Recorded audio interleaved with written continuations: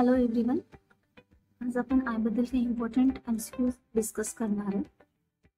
First question, golden period for I donation. एखाद्या पर्सनची death झाल्यानंतर किती टाइम पिरियड पर्यंत आपण त्याचा आय डोनेट करू शकतो? फर्स्ट ऑप्शन आहे 6 hours, 12 hours, 18 hours, 24 hours. याचं राईट आन्सर आहे 6 hours. पर्सनची डेथ झाल्यापासून टोटल 6 hours पर्यंत आपण त्याचं आय डोनेट करू शकतो, अदरवाईज आय सेल्स डेड होतात. Okay. Second question, the anterior transparent part of the I is called pupil, cornea, कंजंक्टिव्हा, sclera. जे आयचा अँटेरियर ट्रान्सपरंट पार्ट असतो त्याला काय म्हणतात? तर याच इमेजमध्ये हा जो ट्रान्सपरंट पार्ट आहे आयचा, याला काय म्हणतात? राईट ऑप्शन आहे option B, cornea. Third question, the form OPEC and white out connective tissue layer of posterior 5/6 of the I is called. म्हणजे जे आयच्या आउटर लेअर जी असते, जी कनेक्टिव्ह टिश्यूची आहे, आणि आयचा जो 5/6 पार्ट आहे त्याला काय म्हणतात? Sclera, cornea, choroid, vitreous body. Okay. जर आपण आयची डायग्राम काढली, जो आउटर पार्ट आहे आयचा, याला काय म्हणतात? जो ट्रान्सपरंट पार्ट आहे याला आपण कॉर्निया म्हणतो. ओके. आणि जो हा आउटर पार्ट आहे, जो टफ असतो, फायब्रस, जो आयला शेप प्रोव्हाइड करतो, याला म्हणतात स्क्लेरा.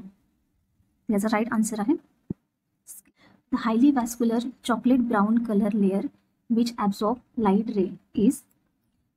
आईमध्ये जो हायली वॅस्क्युलर लेअर असतो, जो चॉकलेट ब्राऊन कलरचा असतो आणि जो लाईट रेज जी डोळ्यामध्ये येतात ती ॲब्सॉर्ब करतो, त्या लेअरला काय म्हणतात? Sclera, iris, choroid, cornea.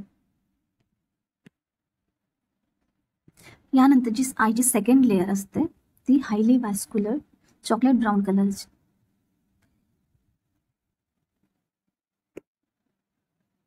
या लेअरला काय म्हणतात?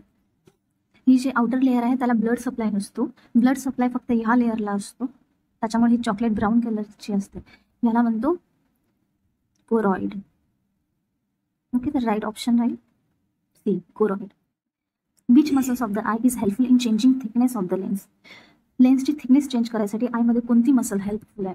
Option A sclera, option second ciliary muscle, option third cornea, fourth option is iris.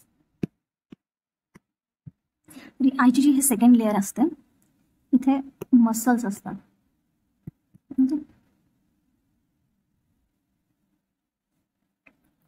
याला सिलियरी बॉडी म्हणतात. सिलियरी बॉडीमध्ये दोन असतात, सिलियरी मसल्स असते आणि सिलियरी प्रोसेस असते, आणि याच्यामध्ये लेन्स असतं. लेन्सला जोडण्यासाठी ते सस्पेन्सरी लिगॅमेंट असतात, जी सिलियरी मसल्सला कनेक्ट असतात. ज्या सिलियरी मसल्स आहेत ह्या लेन्सची साईज चेंज, थिकनेस चेंज करायसाठी हेल्प करतात. तर ऑप्शनमध्ये जे ऑप्शन बी आहे सिलियरी मसल्स, हे राईट ऑप्शन आहे. Then light rays entering the I is controlled by. जे डोळ्यामध्ये लाईट रेज येतात ते कोण कंट्रोल करतात? प्युपिल, आयरिस, कॉर्निया आणि लेन्स. तर सिलियरी बॉडीला जोडून जो समोरचा पार्ट आहे इथे आयरिस असतो, आणि आयरिसमध्ये एक होल असतं जे लाईट एंटर करत आहे त्याला कंट्रोल करतं. हे जे आयरिस आहे हे समोरून जो आपण बघतो ते असं दिसतं. हा होल असतो, जो हा मधला होल आहे तो, आणि हे प्युपिल आणि हे आयरिस. ओके. जे सगळ्या वेगवेगळ्या पर्सनमध्ये वेगवेगळ्या कलरचं असते, जेनेटिकली डिटरमाइन असते हे. ओके. तर light rays entering the I is control by, जो हा होल आहे याला म्हणतात प्युपिल. राईट आन्सर आहे question. Size of pupil व्हेरायज between. प्युपिलची size किती असते? 3 to 5 mm, 2 to 6 mm, 1.5 to 8 mm, 1 to 10 mm. तर प्युपिलची साईज कन्सिडर केला जाते 4 to 5 mm. बट जर रेंजमध्ये घेतलं तर 1 to 8 mm पर्यंत प्युपिलची साईज कन्सिडर केला जाते. तर याच्यामध्ये राईट ऑप्शन राहील 1.5 to 8 mm पर्यंत प्युपिलची साईज कन्सिडर केला जाते. The part of the eye alter the size of pupil to regulate the amount of light entering the eye. म्हणजे असा कोणता पार्ट आहे जो प्युपिलला रेग्युलेट करतो? First option cornea, lens, iris आणि रेटिना. जसं आपण बघितलं मागच्या क्वेश्चन मध्ये, हा प्युपिल त्याची साईज अल्टर करण्यामध्ये कोण हेल्प करताय? वरचा जो पार्ट आहे तो आयरिस. याचा राईट आन्सर राहील option third, iris. Okay, the next question. ॲक्वास humour is produced in. ॲक्वास humour नावाचा जो फ्लुइड आहे तो कुठे प्रोड्यूस होतो? The sub ॲरेक्नॉइड space in meninges, lateral ventricle, the choroid or the ciliary body. The first जे दोन option आहेत हे आहेत ब्रेनचे. ओके, आणि देन हे तर असं नाही. देन दोन ऑप्शन द कोराइड और द सिलियरी बॉडी. जसं आपण अगोदरच्या क्वेश्चन मध्ये बघितलं होतं, सिलियरी बॉडीमध्ये दोन असतात, एक सिलियरी मसल्स आणि सिलियरी प्रोसेस. सिलियरी मसल्स, हे जे सिलियरी मसल्स आणि हे जे प्रोसेस आहे त्याला सिलियरी प्रोसेस म्हणतात. सिलियरी मसल्स आणि सिलियरी प्रोसेस या दोघांना एकत्रित मिळून सिलियरी बॉडी म्हणतात. तर सिलियरी मसल्सचं काम आहे, ही जी लेन्स आहे ह्या लेन्सला थिकनेस अल्टर करायसाठी हेल्प करणे, थिकनेस चेंज करायसाठी हेल्प करणे हे मसल्सचं काम. म्हणजे प्रोसेस असतात सिलियरी प्रोसेस, हे एक फ्लुइड सिक्रेट करतात आय ड्राय होऊ नये म्हणून, आय मॉइस्ट करायसाठी एक फ्लुइड सिक्रेट करतात हे इथून आणि ओके. तर हे जे फ्लुइड सिक्रेट करतात याला म्हणतात ॲक्वास ह्युमर. ओके, मग ॲक्वास humour is produce in ciliary body. Actually ciliary process secret करतात, पण ह्याच्यामध्ये सिलियरी प्रोसेस नसल्यामुळे आपण सिलियरी बॉडी हे कन्सिडर करू. The fluid in the posterior chamber of the I is what. आयच्या जे पोस्टेरियर चेंबरमध्ये जे फ्लुइड असतं त्याला काय म्हणतो आपण? Vitreous fluid, ॲक्वास fluid, both A and बी और नन ऑफ अबव. तर हे जे आयचे दोन पार्ट असतात, लेन्सचा जे अगोदरचा जो पार्ट आहे त्याला म्हणतात अँटेरियर सेगमेंट, आणि लेन्सचा जो मागचा पार्ट आहे याला म्हणतात पोस्टेरियर सेगमेंट. अँटेरियर पार्टचे परत दोन पार्ट असतात. अँटेरियर सेगमेंटचे जो आयरिस आणि कॉर्निया ह्याच्या मधातला जो सेगमेंट आहे याला आपण अँटेरियर चेंबर म्हणतो. अँटेरियर चेंबर आणि आयरिस आणि लेन्सच्या मधला जो पार्ट आहे याला म्हणतो पोस्टेरियर चेंबर.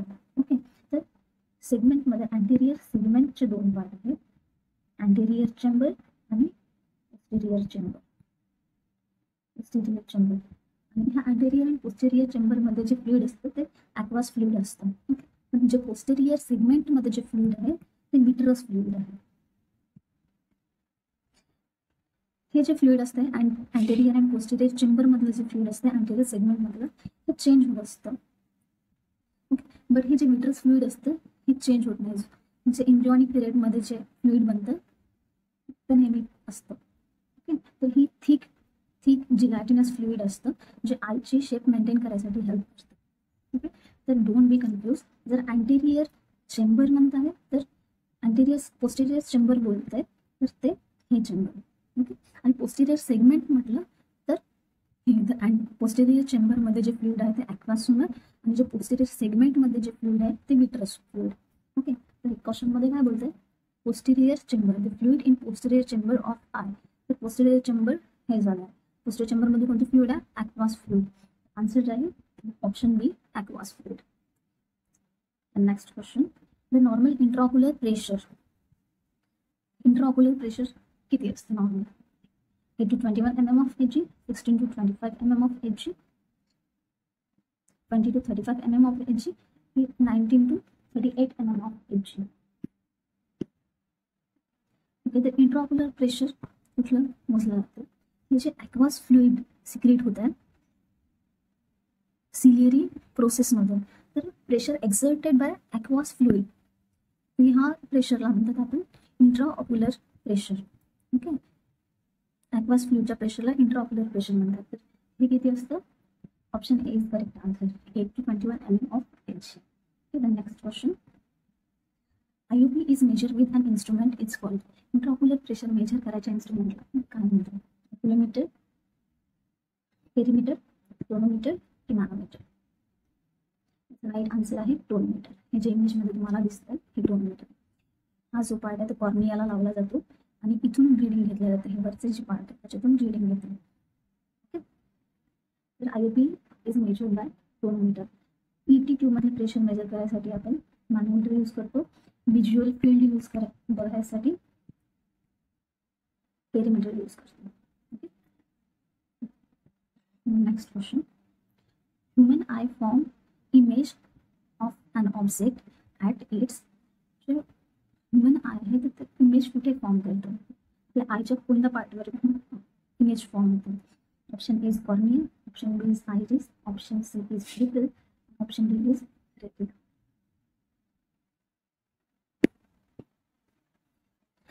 ही जी लेयर आहे ही लेयर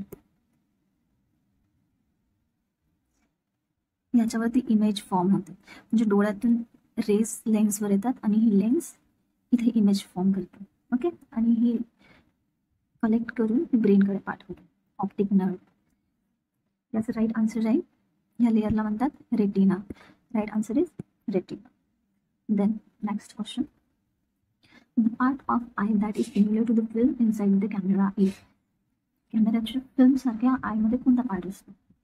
कॉर्निया, लेन्स, रेटिना, कंजंक्टाइव्ह. जी कॅमेराची लेन्स असते ती म्हणजे आपल्या आयची लेन्स, आपल्या आयच्या लेन्स सिमिलर असते आणि जी कॅमेराची फिल्म असते ती आपल्या रेटिनाशी सिमिलर असते. The right answer is option C, retina. Next question. The light sensitive pigmented layer on the tissue which receives stimuli and send to the brain. आता आपण बघितलं लाईट सेन्सिटिव्ह लेअर आहे आयची जी स्टिम्युलाई रिसीव्ह करते आणि ब्रेनला सेंड. कोणती? Lens, retina, cornea, iris. Right answer is option B, retina. Blind spot is non as.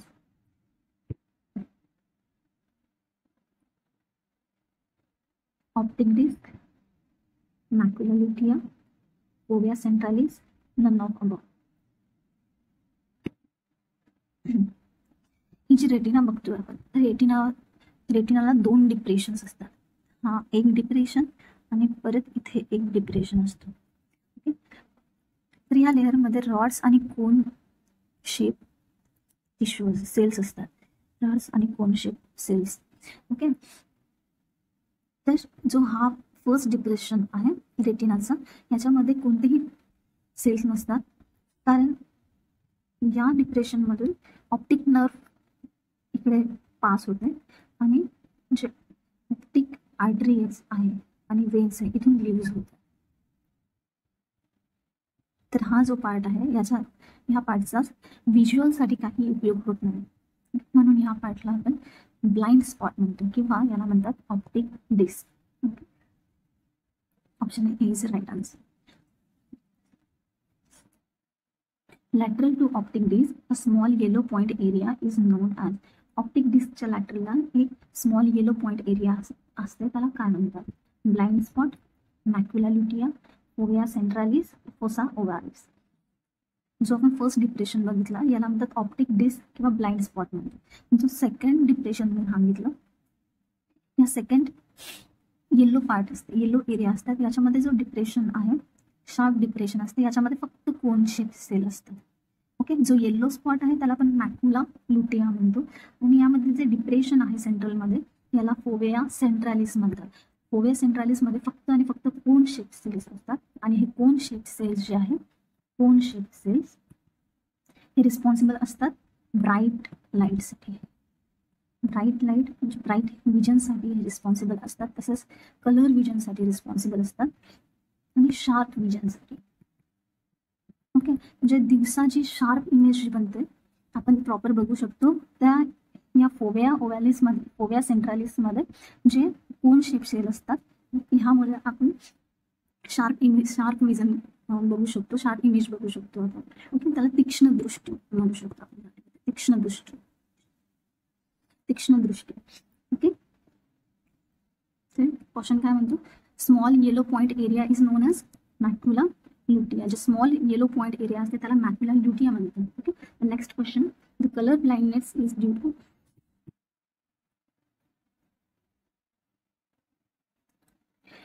Next question, the color blindness is due to problem with lens, cone, rod and aqueous humor. Color blindness कशाचं deficiency मुळे आहे? तर एक लक्षात ठेवा, colour CC कोन colour. आपण बघितलं macula ल्युटियामध्ये जे डिप्रेशन असतं याला त्याला मॅक्युला ल्युटिया म्हणतात आणि जे डिप्रेशनला म्हणतात फोविया सेंट्रालिस. याच्यामध्ये कोन शेप सेल असतात फक्त. आणि कोन शेप सेल कशासाठी रिस्पॉन्सिबल असतात? ब्राईट लाईट म्हणजे डे विजन म्हणू शकतो आपण याला. दिवसा जे ब्राईट लाईट असतं त्याच्यासाठी रिस्पॉन्सिबल असतं. कलर विजन तसेच कलर दिसण्यासाठी पण जे आपल्याला काही कलर दिसतं colour विजनसाठी cone shape sale responsible असतात. ओके, जर ह्या सेलची डेफिशियन्सी असेल तर आपल्याला ब्लॅक अँड व्हाईट दिसेल सर्व. आणि जर याची डेफिशियन्सी असेल तर कलर ब्लाइंडनेस हा डिसीज होतो. ओके, CC लक्षात ठेवा, कोन कलर. ओके, तर याचा राईट आन्सर आहे cone cell. The next question, if a person is not able to determine red and blue color, which part of the eye is affected? आता आपण discuss केलं iris, rod, cons आणि प्युपिल्स. तर कोन section responsible असतात. The next question, initial color of light or primary color of light are red, blue, yellow, green, red, blue, green, black, red, green or red yellow green. तर बघा primary light म्हणजे primary colour म्हणजे असे colour तुमच्या कलरपासून तुम्ही सगळे colour बनवू शकता. बाकी right answer is option B, red, blue आणि ग्रीन. जर तुम्हाला लाईट कलर बनवायचे असेल तर ह्या कलरमध्ये तुम्ही व्हाईट कलर ॲड करून लाईट कलर बनवू शकता. ओके, किंवा जर डार्क कलर बनवायचं असेल त्याच्यामध्ये ब्लॅक कलर ॲड करून डार्क कलर बनवू शकता. हे 3 प्रायमरी कलर आहेत ज्यामुळे तुम्ही सगळे colour. Next question, which of the following part of the eye contain rhodopsin pigment? rhodopsin नावाचं पिगमेंट कोणत्या सेलमध्ये असतं? रॉड, कोन, लेन्स, आयरिस. rhodopsin नावाचं पिगमेंट रॉड शेप सेलमध्ये असतं. रॉड शेप सेलमध्ये जे पिगमेंट असते rhodopsin. rhodopsin हे 2 याच्यामध्ये बनलेलं असतं, ग्लायकोप्रोटीन आणि रेटिना. जसं आपण डिस्कस केलं की कोन सेल्स आहेत लाईट विजन ब्राईट विजनसाठी रिस्पॉन्सिबल असते म्हणजे डे टाईम विजनसाठी. मग जे रॉड शेप सेल आहे ते नाईट विजनसाठी, नाईट विजन फार म्हणू शकता डीम विजनसाठी. ओके, डीम जी लाईट आहे त्याच्यासाठी रिस्पॉन्सिबल असतो रॉड शेप सेल. तर जी रेटिनॉलला काय म्हणतो आपण विटामिन ए सुद्धा म्हणतो. जर रॉड कमी असेल सेलची डेफिशियन्सी असेल तर पर्सनला काय होतं नाईट ब्लाइंडनेस. ओके, नाईटची दिसत नाही नाईट ब्लाइंडनेस. मग rhodopsin pigment rod shape sale. Next question, rod and cone cells R associated with which sensation? Smell, vision, hearing और touch. Obviously vision. Next question, rod cells are more sensitive to dim light, more sensitive to bright light, able to produce sharper image than cone cell, performing large quantity in fovea centralis. rod shape जे cells असतात तो more sensitive to dim light असतात. Okay, bright light cone cells okay able to produce sharper image than cone cell. sharper image cone shape cells बनवतो. आणि fovea सेंट्रालिस मध्ये कोणते cells असतात? Only cone cells. Correct option is option A. Next question, the structure in the I is change its shape according to the distance of the object and focus its image on the retina. आयमध्ये असं कोणता structure आहे जो ऑब्जेक्टच्या डिस्टन्सनुसार त्याची size change करतो आणि image रेटिनावरती focus करतो? Option A is iris, pupil, lens और cornea. The correct option is lens. हा जो लेन्स आहे तो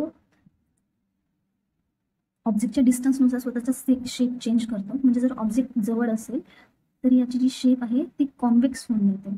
कॉन्व्हेक्स म्हणजे अशी होऊन जाते. ओके.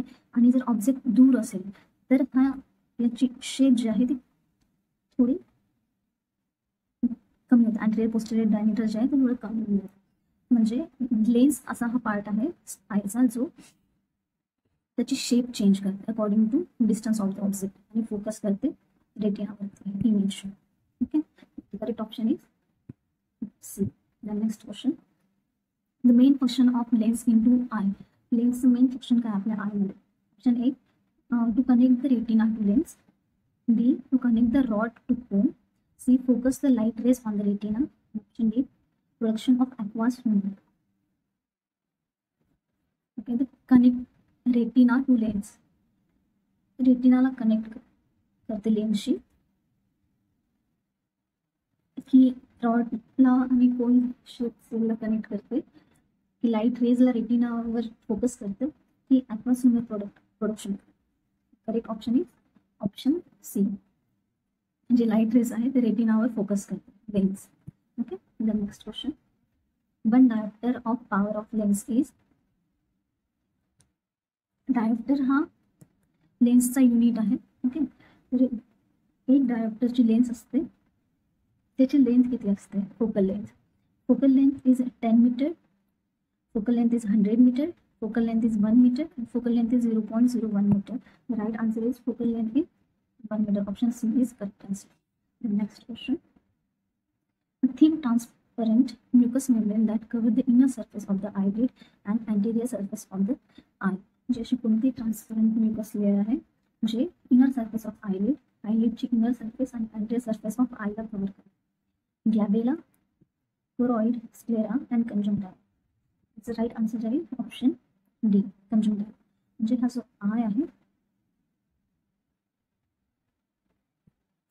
इथे आयलिड असेल, ह्या आयला अशी कव्हर करते कंजंक्टिव्हा. आणि जर याचं इन्फेक्शन झालं तर याला म्हणतात कंजंक्टिव्हायटिस. Next question, the fluid found in the posterior segment of the eye is known as. मागे बघितलं जे पोस्टेरियर सेगमेंट म्हणते इथे, ठीक आहे, जे आयचं जे अँटेरियर सेगमेंट होतं त्याच्यामध्ये ॲक्वास फ्लुइड असतं, ॲक्वास फ्लुइड. आणि जे पोस्टेरियर सेगमेंट आहे त्याच्यामध्ये कोणतं असतं? Vitreous. Option C is right answer. Next question, which एक्स्ट्राक्युलर muscles R not supplied by third cranial nerve. Muscles बद्दल आपण समजून घेऊया. आयच्या 6 मसल्स असतात टोटल, 6 मसल्स. ओके. देन आयची मुवमेंट करायसाठी ह्या मसल्स इम्पॉर्टंट असतात. देन सुपेरियर रेक्टस मसल, म्हणजे आयची अपवर्ड मुवमेंट करते त्या मसल्सला सुपेरियर रेक्टस मसल म्हणतात. जी डाऊनवर्ड मुवमेंट साठी हेल्प करते त्याला इन्फेरियर रेक्टस मसल म्हणतात. Medial rectus muscle, lateral rectus muscle जी ह्या डायरेक्शनने आय मुवमेंट करायसाठी हेल्प करते त्याला सुपेरियर ऑब्लिक मसल्स, आणि ह्या डायरेक्शनने करते त्याला इन्फेरियर ऑब्लिक मसल्स असतात. ओके. तर ह्या 6 मसल्स आहेत. ह्या 6 muscles is supplied by 3 cranial nerve, total 3 cranial nerve. Okay. तर third cranial nerve, fourth cranial nerve आणि 6th cranial nerve. ठीक आहे. ह्या 3 जे cranial nerve आहेत ते ह्या 6 मसल्सला सप्लाय करतात. ठीक आहे. तर ह्याच मध्ये विचारलं की थर्ड cranial nerve कोणत्या मसल्सला सप्लाय करते? Third cranial nerve superior rectus, superior rectus, medial rectus, inferior rectus आणि इन्फेरियर ऑब्लिक. ह्या ज्या 4 मसल्स असतात आहेत त्याला सप्लाय करतात. ओके. थर्ड, तर तुम्ही 3 कसं लक्षात ठेवायचं? 3. ओके. सुपेरियर, मीडियल, इन्फेरियर आणि inferior rectus muscle supplied by third cranial nerve. Okay. आणि सुपेरियर ऑब्लिक जी आहे ही supplied by fourth cranial nerve, आणि ही जी lateral rectus muscle is supplied by 6th cranial. So option question क्या मिलते हैं, which extraocular muscle is not supplied by the 3rd cranial? Superior oblique, inferior oblique, superior rectus, inferior rectus, inferior rectus, superior rectus, inferior rectus, superior rectus, inferior oblique. Then superior oblique nerve is supplied by the 4th cranial nerve and kitchen and 3rd cranial nerve. So correct option is superior oblique. This is not supplied by the 3rd cranial nerve. Then next question. With the help of these, retina transmit object image to the brain. With the help of these, retina transmit object image to the brain. याच्या मदतीने retina brain पर्यंत image transmit करतं. Option is cornea, lens, optic nerve, iris. Obviously optic nerve. आपण बघितलं retina image transmit करते optic nerve द्वारा ब्रेनकडे. Okay. Then next question. Ophthalmic artery is a branch of, जी आईला blood supply करते ophthalmic artery, ती कोणती आर्टरीची branch आहे? Vertebral artery, बॅसिलर artery, internal carotid artery और external carotid artery. So the ophthalmic artery is a branch of internal carotid artery. Okay. Then next question. The number of extrinsic muscle involved in the movement of eyeball is, आता आपण बघितलं superior rectus, inferior rectus, middle rectus, lateral rectus, superior oblique, inferior oblique. अशा 6 muscles असतात ज्या I movement साठी help करतात. Option B is the right answer. 6 muscles. The process of automatic adjustment of retinal sensitivity when a person moves from light to dark is known as. म्हणजे जर आपण एका bright light मधून जर अंधारामध्ये येत आहोत तर आपल्याला दिसायसाठी थोडं टाइम लागतो. अंधारामध्ये दिसत असतो डोळ्यासमोर आणि काही वेळानंतर आपल्याला सगळं दिसायला सुरुवात होते. ह्या प्रोसेसला आपण काय म्हणतो? Dark ॲडॉप्टेशन, light ॲडॉप्टेशन, dark accommodation, light accommodation. Right answer is dark ॲडॉप्टेशन. Okay. आणि याला जवळपास 20 मिनिट लागतात. 20 minute is a normal time period. Next question. Vitamin is important for the normal functioning of the eye. Vitamin E, vitamin D, vitamin A, vitamin K. The correct option is vitamin A. Retinol. कशासाठी लागतं? रॉडसाठी. Otherwise deficiency असल्यामुळे night blindness होऊ शकतो पेशंटला. Okay. Next question. Which test is used to assess distance vision? Distance vision म्हणजे दूरदृष्टी, दूरचं vision बघायसाठी आपण कोणती टेस्ट यूज करतो? Ring taste, optometry, Snellen chart आणि हर्सबर्ग टेस्ट. तर डिस्टन्स विजन बघायसाठी आपण स्नेलन चार्ट यूज करतो. जर कधी हॉस्पिटलमध्ये गेलं असेल तर एक बोर्ड असतो, त्याच्यावरती अगोदर मोठे अक्षर असतात, त्याच्यानंतर त्याच्यापेक्षा थोडे छोटे अक्षर असतात, त्याच्यानंतर थोडे छोटे, त्याच्यानंतर थोडे छोटे, आणि काही डिस्टन्सवरून ते डॉक्टर तुम्हाला वाचायला लागतात. ते जे चार्ट आहे त्याला आपण म्हणतो स्नेलन चार्ट. ओके. ते दूरदृष्टी बघायसाठी हेल्प करते. Next question.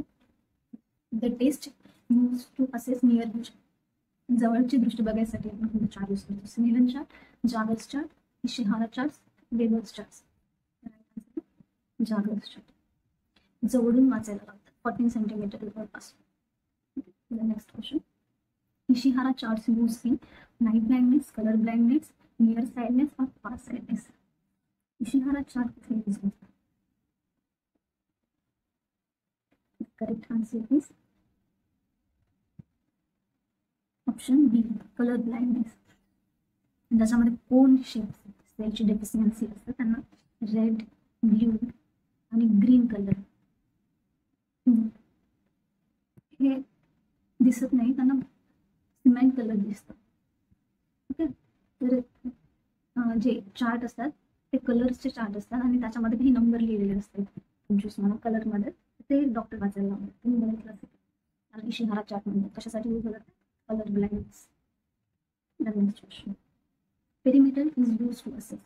पेरीमीटर कशासाठी यूज करतात? Perimeter ocular tension, visual ॲक्युटी, visual field और कलर विजन. पेरीमीटर हे व्हिज्युअल फील्ड बघायसाठी यूज केला जाते. तर पेरीमीटर म्हणजे पेरिफेरल विजन चेक करतात, म्हणजे जे आयज आहे ते फिक्स एका पॉईंटकडे फिक्स बघत राहायचं. ते जे साईडला दिसतं आपल्याला, डोळे फिक्स केल्यानंतर पण जे साईडला दिसतं खाली वरती, ओके, तर ते विजन चेक करायसाठी आपण पेरीमीटर यूज करतो. The next question, the testing visual field, the nurse is assessing which of the following part of the vision. Visual field check करताना आपण कोणता व्हिज्युअल यूज करतो, विजनचा कोणता पार्ट करण्यासाठी यूज करतो? Near vision, central vision, peripheral vision, distance vision. Right answer is peripheral vision. कारण आपण eyes fix केल्या एका पर्टिक्युलर पॉईंटवरती आणि लेफ्ट, राईट, अप्पर, डाऊनवर्ड या साईडचं विजन चेक करतो, म्हणजे कोणतं झालं? Peripheral vision. Right answer is option C. Next question, peripheral vision is assessed bye Snellen chart, confrontation taste, Ishihara chart, slit lamp examination. Snellen chart कशासाठी use करतो आपण? Distance vision check करायसाठी. Okay, Ishihara chart colour vision, slit lamp examination आयचं funds वगैरे check करायसाठी आपण use करतो. तर confrontation जी taste आहे ती पेशंट बसलेला असतो, एक्झामिनर साईडला जाऊन चेक करतो की पेशंटला दिसत आहे की नाही. ओके, त्यानंतर confrontation taste. Peripheral vision is assessed bye confrontation taste. Next question, for I examination the instrument is use is. I एक्झामिनेशनसाठी कोणते इन्स्ट्रुमेंट यूज करतात? Stethoscope, ऑप्थॅल्मोस्कोप, otoscope, percussion hammer. Right answer is obviously ऑप्थॅल्मोस्कोप. असं device असते, ते lens लावलेली असते, त्याच्याने check करतात, ऑप्थॅल्मोस्कोप म्हणतात त्याला. Okay, the next question, bye Snellen chart, if the patient has ॲक्युटी of 6/12 in both I, this means जर का पर्सनची व्हिज्युअल ॲक्युटी ही 6/12 असते, तर याचं मिनिंग काय? The patient can see twice as well as normal, the patient has double vision, the patient has less than normal vision, the patient has normal vision. 6/10 म्हणजे जर एखाद्या normal पर्सनला जर 12 मीटरपर्यंत दिसत असेल, तर पेशंटला किती दिसते? त्याच्या 6 मीटरपर्यंत दिसते. म्हणजे correct answer is option C, patient has less than normal vision. जे स्नेलन चार्टमध्ये जे पेशंटचं डिस्टन्स असतं ते 6 मीटर असतं. 6/6 जर असेल तर ही नॉर्मल विजन असते, किंवा 20/20 फीट. जर याच्यापेक्षा पेशंटला कमी दिसत असेल तर ते लेस than normal vision. Next question, near or short sightedness is also non as. म्हणजे या पेशंटला फक्त जवळचं दिसत असेल, दूरचं दिसत असेल, त्याला काय म्हणतात? प्रिस्बायोपिया, हायपरमेट्रोपिया, मायोपिया, कॅटरॅक्ट. नियर साइडनेस म्हणजे जवळचं दिसतं, दूरचं दिसत नाही, त्याला म्हणतात आपण myopia. Corrective lens use in myopia is. मायोपियामध्ये कोणती लेन्स यूज केला जाते? ओके, मायोपिया म्हणजे नियर साइडनेस, जे जवळचं दिसतं पेशंटला, दूरचं दिसत नाही. ह्याच्यामध्ये कोणती लेन्स यूज करतात? बघा, जी लेन्स आहे नॉर्मल लेन्स, ओके, जेव्हा पेशंट नॉर्मल लेन्समधून बघतो तेव्हा त्याची इमेज रेटिनावर फॉर्म होते. बट मायोपियामध्ये काय होते? ही लेन्सची साईज आहे ती इन्क्रीज होते. Okay, anterior posterior diameter increase होते लेन्सचा. त्याच्यामुळे काय होते?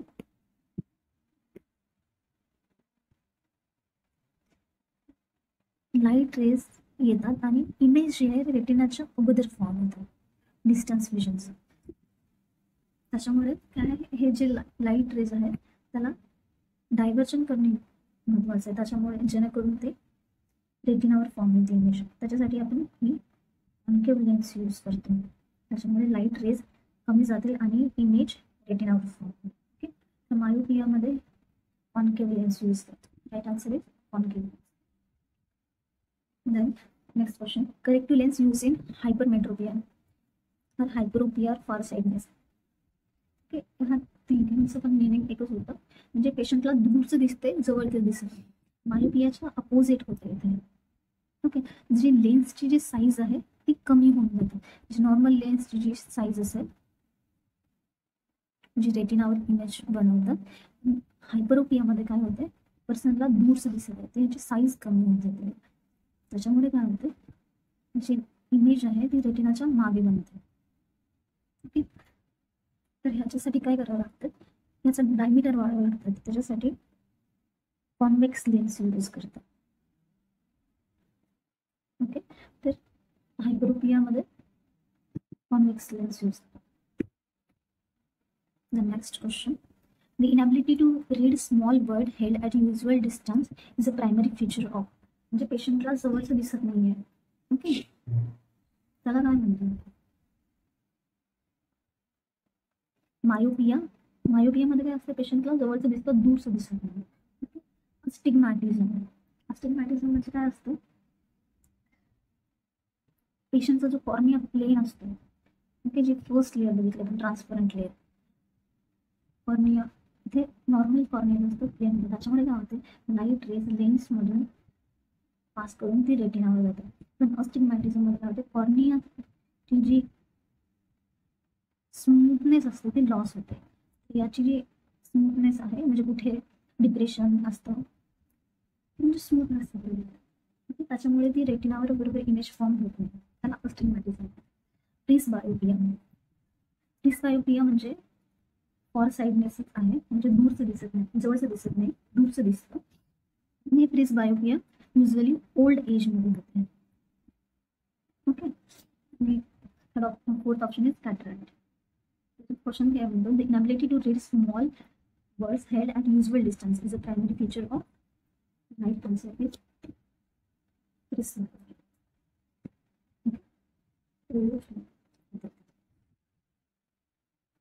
The next question.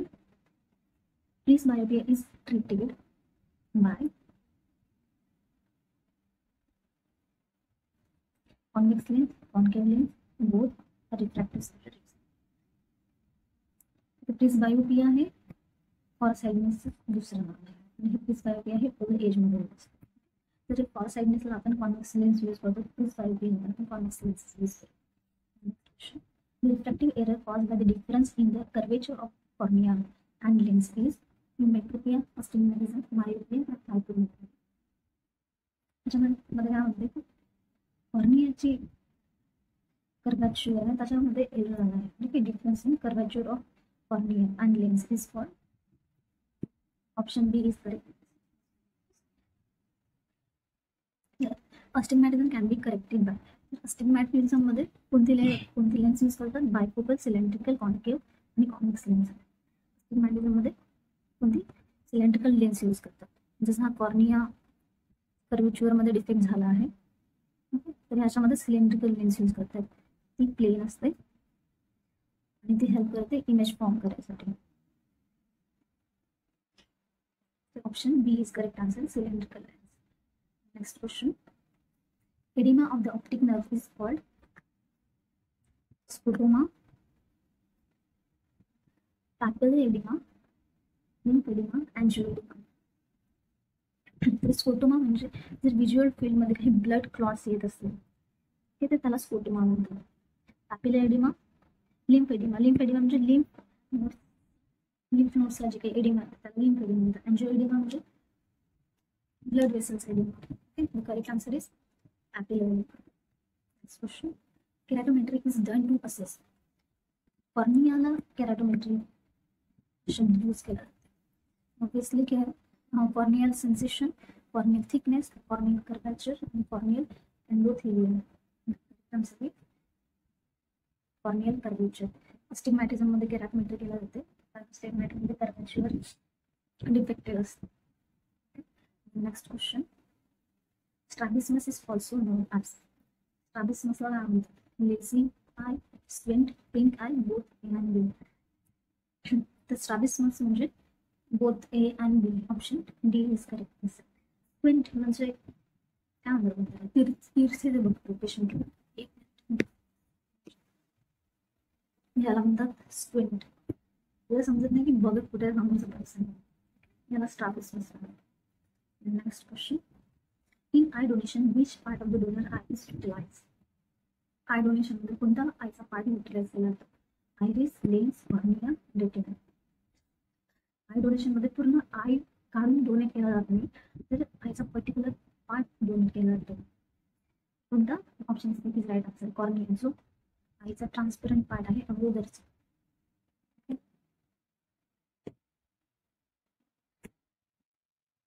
याला डोनेट केलं जातं, याला काढून डोनेट केलं जातं. आणि किती टाइम पिरियड असते? 6 hours पर्यंत. Next question. Ophthalmic medication should be installed at. Ophthalmic medication कुठे टाकतात? Lower कंजक्टिव्हल side, cornea of the I, upper कंजक्टिव्हल side, age of the I. कुठे टाकतात? Correct option is option A. डोळ्याची खालची जी पापणी आहे तिथे टाकतात. Option A is correct. Next question. Correct way to instil drop and ointment in to I is. तर आपल्याला एकाच वेळेस ड्रॉप आणि ऑइंटमेंट टाकायसाठी सांगितलं आहे डॉक्टरने. करेक्ट ऑप्शन काय आहे? तुम्ही अगोदर ऑइंटमेंट टाका की drop? Option one is I ointment followed by eye drops. अगोदर आय ऑइंटमेंट टाका, त्याच्यानंतर आय ड्रॉप टाका. I drop follow by I ointment. अगोदर ड्रॉप टाका, त्याच्यानंतर ऑइंटमेंट टाका. Instead I drop follow and then I ointment. I drop टाकाल 1 तासानंतर I ointment टाकाल. Instead I ointment first after 5 minutes I drop. I ointment टाकाल अगोदर, त्याच्या 5 मिनिटानंतर I drop टाका. Correct answer is option बी.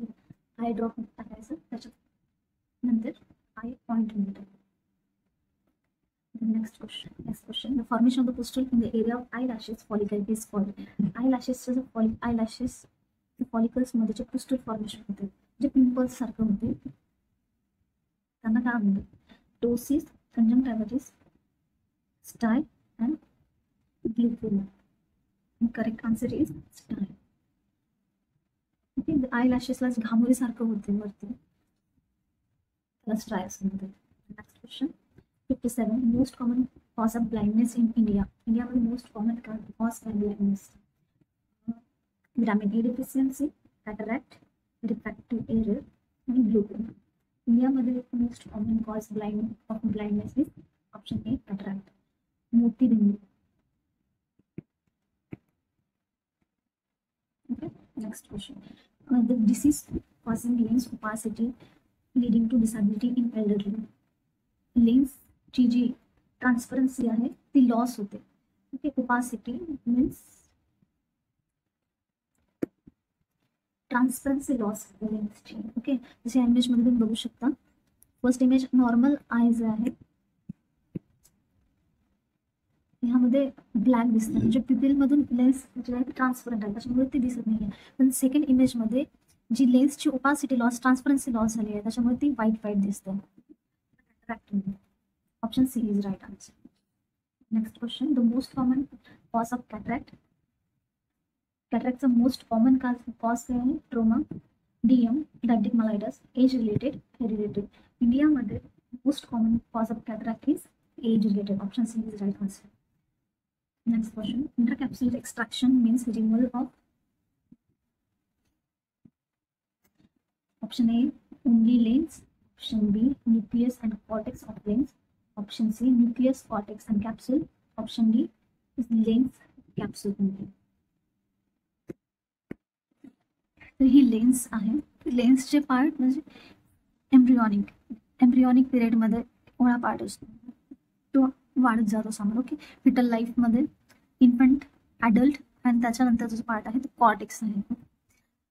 आणि ही जी समोरची लेअर आहे अँटेरियर कॅप्सूल आणि ही मागची पोस्टेरियर कॅप्सूल. तर इंट्राकॅप्सुलर extraction means removal of. Option C is right answer. Nucleus म्हणजे हा पार्ट, परत कॉर्टेक्स आणि कॅप्सूल. कॅप्सूल. ओके, म्हणजे इंट्राकॅप्सुलर एक्सट्रॅक्शन मध्ये पूर्ण लेन्स एक्स्ट्रॅक्ट केली जाते आणि त्याच्या ठिकाणी आर्टिफिशियल लेन्स लावले जाते. Okay, option C is right answer.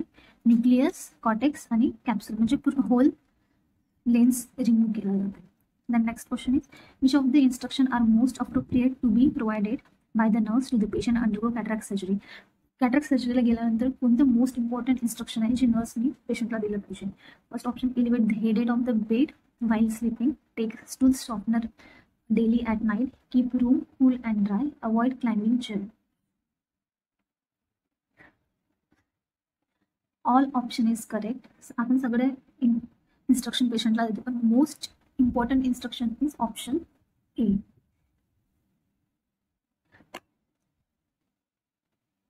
Okay, and the next question, which of the following post of teaching not given to the patient?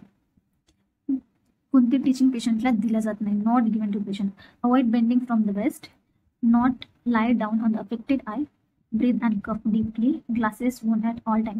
पेशंटची जी कॅटरॅक्ट सर्जरी झाली आहे त्याच्यानंतर आपण पेशंटला कोणती इन्स्ट्रक्शन देत नाही, कोणती टीचिंग देत नाही पेशंटला.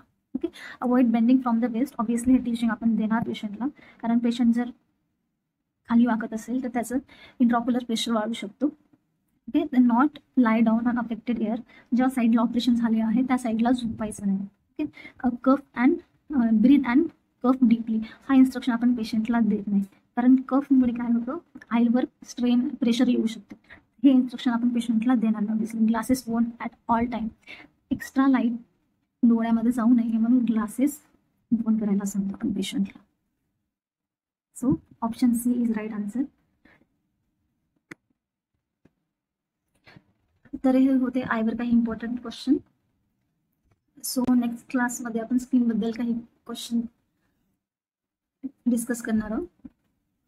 Thank you everyone.